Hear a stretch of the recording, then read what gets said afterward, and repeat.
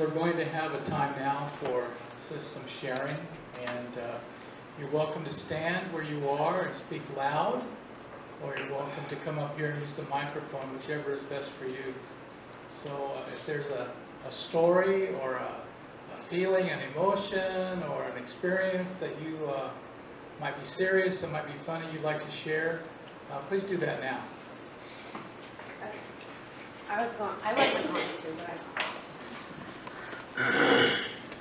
so I have two things to share. I'm Jamie. I'm his, what would you say, granddaughter-in-law. So I think it's important for me to say this just because I lost my grandmother in April. And one thing I know about that generation is they don't really talk. They keep their feelings, emotions, everything pretty tight locked in their box. I've also had, I think, the great pleasure to help and work with many seniors, and while they do have a lot of stories to share that we can learn from, family, they like to keep locked shut. So the one thing that I would say to all of the family members is remember that they deep down do love us. They want you to love each other and to do better than what they had. Just like you want your kids to do better than you did. It's kind of a generational thing, right? And so think about that. And the one thing Grandpa did want, or that he learned at the end, is to love, right? And to show that love. And I think that's what he would want all of us to do, is to really show each other that love and to continue in what he was doing. So think about that. When you go home and you're thinking about this and thinking about Grandpa, is how much he loved everyone, to the point where we had to write on the door, no visitors, because he would still try to talk. Even though he couldn't, he would still try to talk to each and every resident here when he needed to really just rest. Even when he couldn't talk, he would still shoot out, "And I love you." It was the sweetest thing in the whole world. And then Cheryl really wanted me to share this story because I think all the grandkids know, and then even the great-grandkids especially, is Grandpa had this wonderful thing that he knew everyone's birthday, like better than I think any of us. Do anyone know Grandpa's birthday like we do? Or like he did? I don't. No, none of the family does. Grandpa knows everyone's birthday. And Grandpa was really great at sharing. For every year they would turn, he would give the kids a $1 bill. So for his, was it 90th birthday? His 90th birthday, we all gathered up $91 bills and gave him that for his birthday present. And he just really loved that. Well, yeah, we shoved it in a car, and the car was like that big. It was really awesome. And so he really appreciated that. Yes, he was. So there, I shared your story, Cheryl. Thank you. Yes. Thank you. Anyone else? Well, I just wanted to say that every morning that when he would pop into the dining room here, and he'd say, "Well, the Mariners lost or they won," and the Blazers won or lost, you know. Yeah, they come in and tell us right away. It's very true. He wanted the schedule at the very last. Yes, he did. You wanted the Blazers schedule? Yes. Oh. He was like taking his last breath, and he wanted to know what the Blazers schedule was. I did too. I know.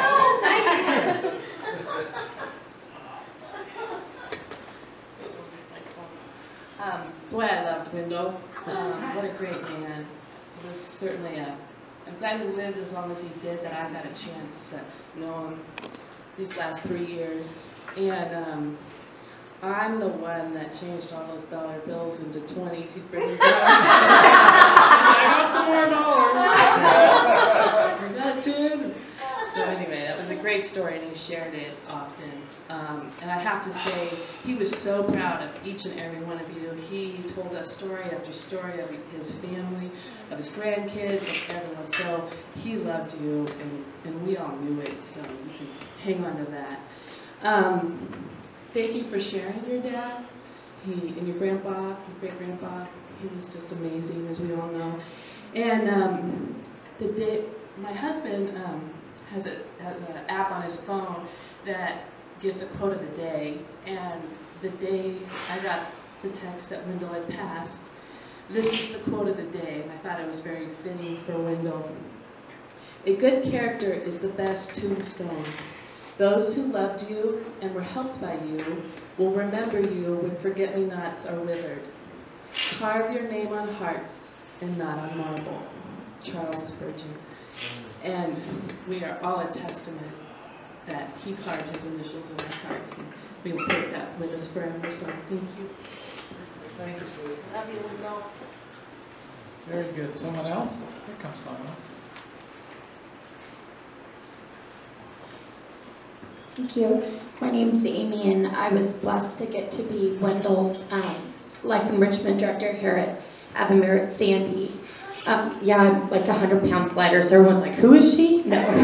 But Wendell was so proud of me with my weight loss, by the way. But anyways, I just wanted to share, I've known him for like 7 years now, and I am very grateful I got to come visit him. It's been 2 years since I left Avamere, and I'm really grateful I got to spend a solid good hour with him last month.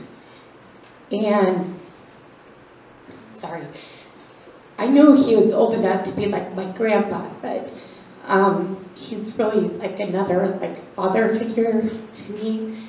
Well, all the residents here are like family. So first of all, thank you, like Susan said, for sharing your dad and grandpa and great-grandpa with all of us here at Avamere, because he really became our family as well. He was the president of our resident council when I was hired here. He took that position very seriously and with great passion. His love for his wife is something, gosh, I think we should all aspire to. It was a beautiful love story from how he met his wife. If I remember correctly, she lived on the border of the school field there, and Wendell would find every reason to, kick that ball into her yard. And gosh, so his love for his wife, I will always carry that with me. All his life lessons, but about the part about him just discovering that he wasn't, good at being audible, I love you. That was one of the things that took up probably a good 30 minutes of our hour-long visit to his immediate family here. He was crying, and I was crying, but, he was just telling me, Amy, make sure you're not holding that back. And I'm like, I don't have that problem. I never shut up, okay?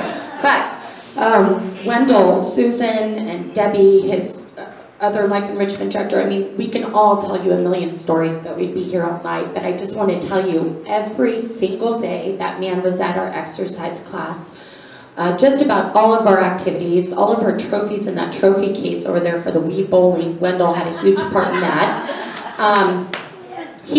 That man knew how to live, he knew how to encourage others, but every day, you guys, he told us stories about you, his family, right here.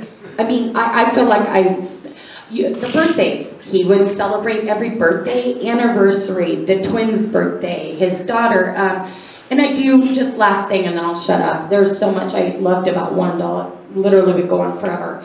But Cheryl, he would not quit talking about how much of a backbone you were to him at his last of days, and he kind of struggled feeling guilty. He felt you did so much for him, so I don't want to make you cry, but please know that, I mean, he loved all of you, but he just made it so clear how very much you've been there for him, and just, anyway, so thank you for sharing Wendell with us, and I'll always love him.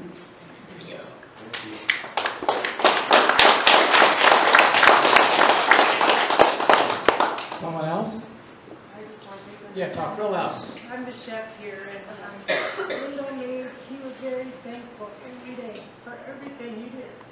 The servers, the caregivers, he was said thank you and how much he appreciated everything you did. I'm really missed. Thank you. Thank you. Someone else? Yes. I only came to America at the end of July, so I didn't know Wendell except to say hello, goodbye, or, exchange a smile. But I listened to people talk about him. And he was love, and he was respect. And when he became very ill, I saw the outpouring of love come from his family. Wow. And everyone respected that and tried to give them room. I don't know how successful we were, but I'm speaking not only for myself, but for everybody. Thank you very much.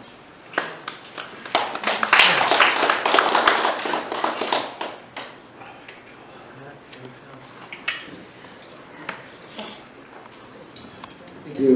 My name is Jerry Hickok. I speak for both my wife and I, Rosie and Rebecca. We lived here, got acquainted with Wendell about 3.5 years ago. And I didn't know him as well until the last visit. And I think his family, Cheryl, and was it Jerry, that was there, and a grandson. And one of the residents, we were just back here visiting, and one of the residents that we know on the second floor said, "Oh, Wendell's not doing well, you might want to go see him." So we knocked on the door and invited us in. I think I got there first and was visiting with a little bit, and Rosie came in. And it's a visit I'll never forget. I've been a chaplain for like 25 years, and I've dealt a lot with people at the end of their life, in the later years. And I'm used to going in as a chaplain and trying to present some hope and encouragement and pray for people. Wow, what a surprise. What a surprise. I went in there, and it's incredible. He was encouraging. The room was just full of love and encouragement and peace like I've seldom seen. He was laying there in the middle of the room, and just said shortly after I got there, and he said, "Well, Terry, just a matter of fact," I said, "Well, I'm ready to go." And I just said, "Oh, okay." He said, "I'm at peace, I know where I'm going." And I said, "That's great." And so, anyway, and then he shared, as has been alluded to and mentioned by several of you, I appreciate his humility and his transparency. Wendell said very clearly and so unmistakably, he said, "Jerry," he said, "I regret that I spent most of my life not telling people I love them." He said, "My parents were just brought up differently. They didn't tell us they loved us. They showed it by their actions. We kind of knew they loved us." And he said, "They didn't really say it." He said, "I regret that I did not tell my children, for many years, till later on, that I really loved them." He said, "I tried to show it by my actions, but he said, I just couldn't get myself to say that." And then he said, and this is beautiful, he just says, "Now," and this is kind of my paraphrase, he said, "It's sort of like I'm making up for lost time. I'm just telling everybody I love them. I keep telling my family, I tell strangers, I tell all the staff here, all the residents." And he said, "Jerry, I love you." And coming from a man of his stature, it's powerful. It's incredible. Those 3 words, aptly spoken, genuinely spoken. It's one thing to say, anybody can say, "Oh, I love you." But if their actions show different, it's meaningless, right? When he said that, I knew he meant it from the depths of his heart. And when Rosie came in, he said, "Rosie, I love you." And, it's just, oh, wow. I'm just so thankful for Wendell's life, and right up to the end. I knew he loved his wife. When she was over here on this side, she moved to the other side, and he would talk about her always lovingly and share wonderful memories of their times together. So, anyway, just wanted to share that. Thank you.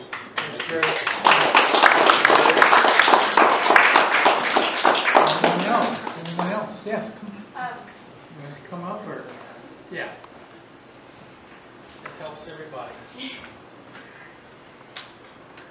So the last time I visited my great-grandfather, he told me a story about how they went to go look at this horse, and he bucked his dad off.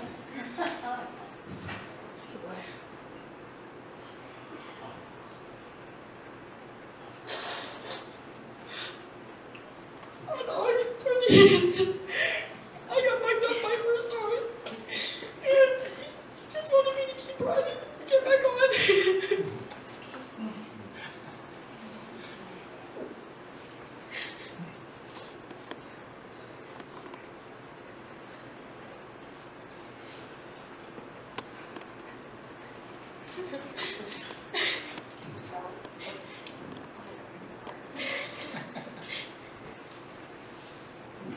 So,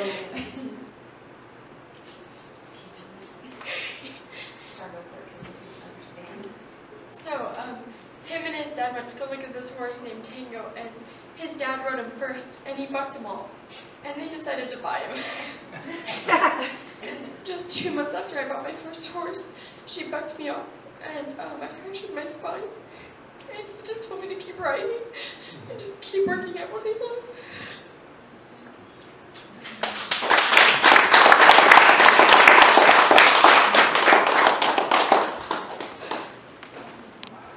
I remember you now because Cheryl was telling me about you. Good to see you. Good to meet you personally. Anyone else? To stand up where you are, or you can come up here. Yes, come on up.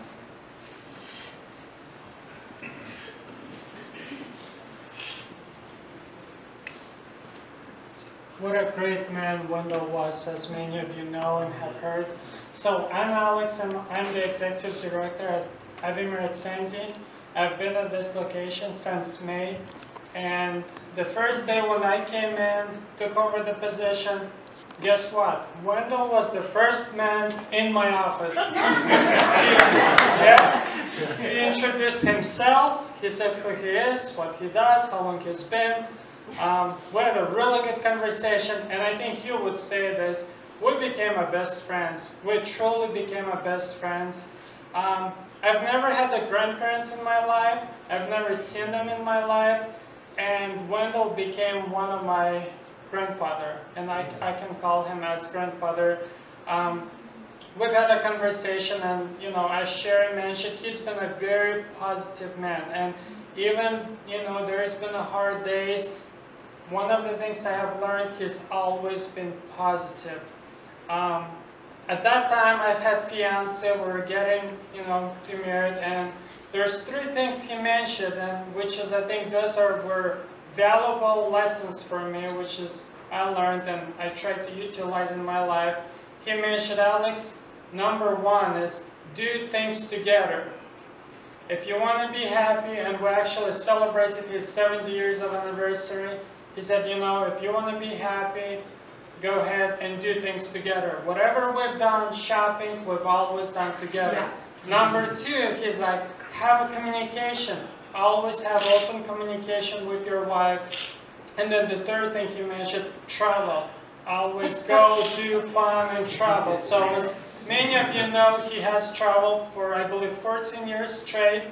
And one of the things, I love to travel as well. So I mentioned, when I love to travel, we had some conversation. He's like, you know what, travel with your wife, do things together, and that's gonna just take you, that's the, road to success. And the last day when I've seen him, he mentioned, Alex, I think I steered you to the right direction, and as long as you keep going, you will hit the 70 years of anniversary. So, and again, he will be missed. All of this stuff and just the love I've seen from him and stuff, and he's truly became my family. Just we're all family, but Wendell definitely was. I could call him as my grandfather. There's a lot of things I have